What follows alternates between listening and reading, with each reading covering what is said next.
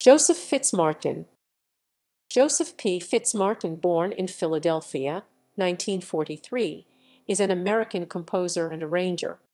He is one of the founders and the music director of the Keystone State Boychoir, as well as choral director at the William Penn Charter School in Philadelphia.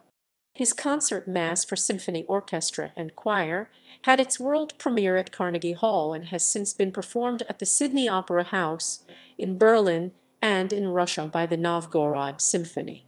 Following an international composition competition, he was awarded a grant from the Basel Boys Choir of Switzerland. The work featured the German text of the poet Hanns Dieter Hüsch and continues to be performed throughout that country.